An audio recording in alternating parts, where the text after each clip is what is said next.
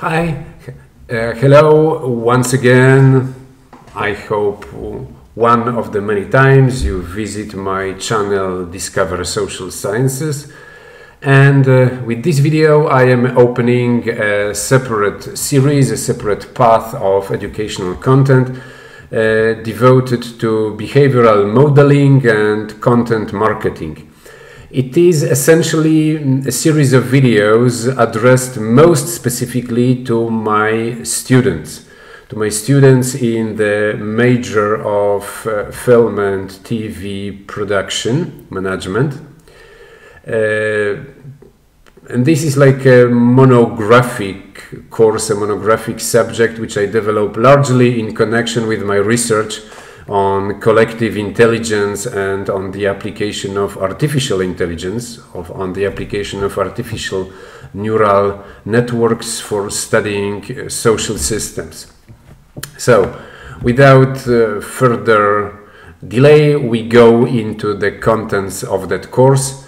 So, and as usually, I go into my favorite mode of presentation, which is a PowerPoint. In a moment I will show you the PowerPoint presentation. Now I will be progressively sort of receding to the corner of the window, just to tell you that if you are my students in that major film and TV production, you graduate this course, so the course to which those videos, behavioral modeling and content marketing correspond, you graduated with a project. I will explain you step by step how this project is supposed to be prepared and what it is supposed to be like.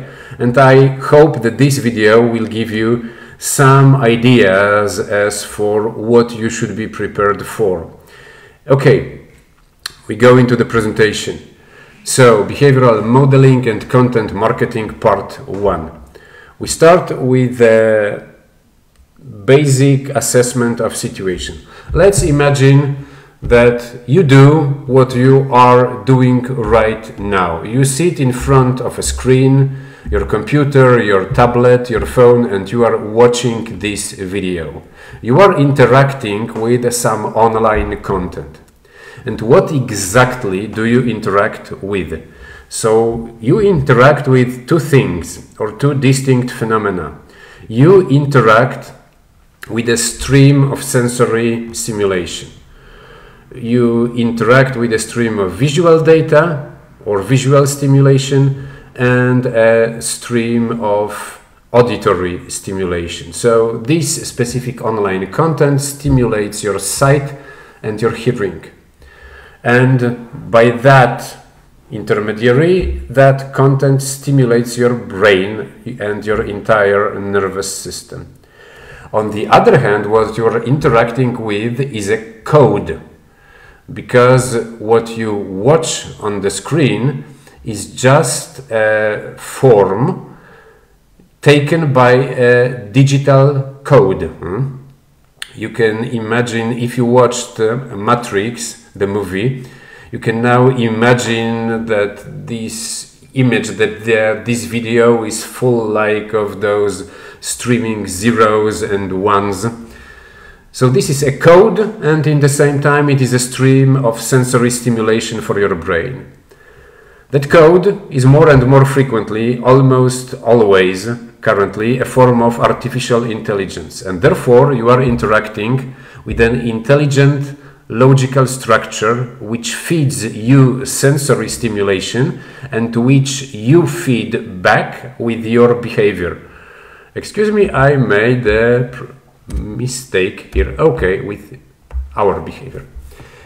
So the interaction that we are in when we interact with any online content is an interaction when the online content learns from us and we learn from it. And by learning, I mean simply modification of behavior. When you watch a video, you modify the way that your internet browser or many of the social platforms you use will operate in the future.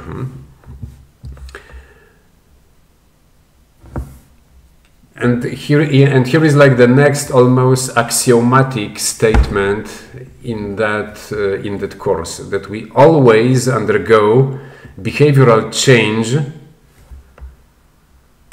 Sorry, once again, a mistake. I'm correcting that presentation as I am recording that video. I hope you excuse me. So we always undergo behavioral change in interaction with online content. Why do I say that? Would you set and maintain a website, for example, for selling something, if you knew that people who visit that website will not modify their behavior at all? No, you probably wouldn't. Whatever website you maintain or set up, you expect people to react to content presented on that website. So you expect them to modify their behavior. That's the point and the business of any online content.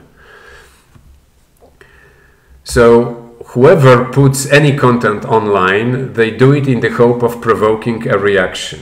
This is simple. This is something we frequently forget about, but even me, when I am now recording this specific video, I expect a reaction from you, my viewers. I expect you to modify your behavior somehow under the impact of that video. If you don't modify your behavior at all, it is a failure for me. Any kind of success is conceivable for me when you do change your behavior, when you learn something under the impact of that video. And repeated reaction from the part of, for example, you, my viewers, turns into habits, and habits turn into new behavioral patterns. So it is safe to assume and accept that any interaction with online content changes our way of being in the world. And this is something like capital, something we only start understanding right now as a society, that the business of digital content is the first business ever in human history which essentially aims at and consists in modifying human behavior.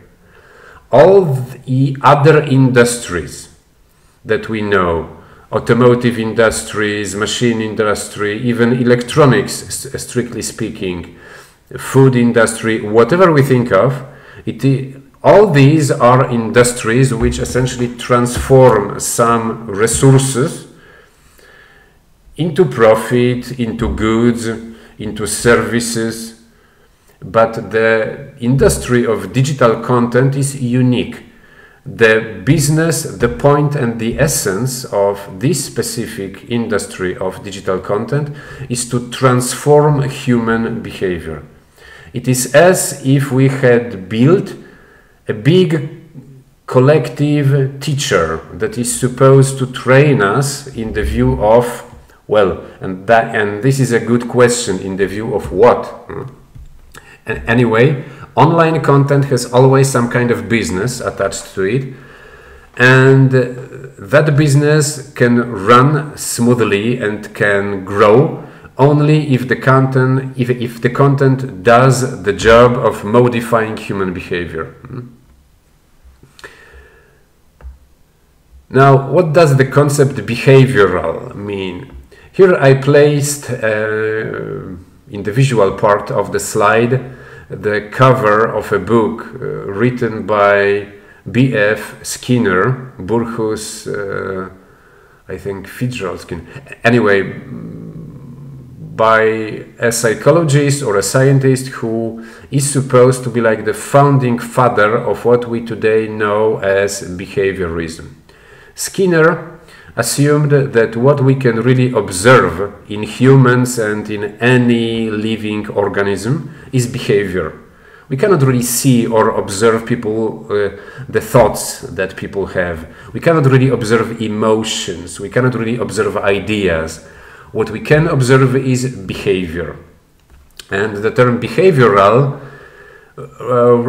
refers to a method of studying human behavior as informative about the cognitive processes and emotions. So behaviorism aims at like linking what people say, they think and feel on the one hand, and how they behave on the other hand. And in the same time, behavioral, or the concept of behavioral, refers to that whole theory based on the work of B.F. Skinner, where human behavior is a recurrent sequence of actions possible to modify with reinforcements, positive or negative. In subsequent videos, I will go more in depth into those positive or negative reinforcements, because unfortunately, as in many fields of science, there is a lot of bullshit that has accumulated over time around that concept of positive or negative reinforcement. So you can assume that the business of digital content is connected to behaviorism just as strongly as it is to cybernetics and electronics. If you see YouTube, if you see Facebook, if you see Booking.com, if you see Netflix, all those businesses, and I named just like examples from a big industry, all those businesses are based on the behavioral theory. And I would say that the behavioral or the behaviorist part in the functioning of those businesses is even more important than the strictly digital part or the strictly technological part. Because the technology, for example, the technology behind Facebook is quite simple as compared, for example, to the technology behind integrated digital systems that you have in a manufacturing business. The technology is simple, but the behaviorist theory behind it is complex. And here I allowed myself to put a quote from B.F. Skinner. The strengthening of behavior which results from reinforcement is appropriately called conditioning. In operant conditioning, we strengthen an operand in the sense of making a response more probable, or in actual fact more frequent. Why did I put it here? Because that's a more analytical approach to what I call the behavioral modification after or in interaction with the online content. People who operate platforms like Twitter, Facebook, YouTube, Netflix, and with Netflix, by the way, they say it explicitly, their purpose is to provoke in us a certain type of behavior just once, and then to repeat it until it becomes frequent and predictable in its frequency. That's the idea of behavioral modification.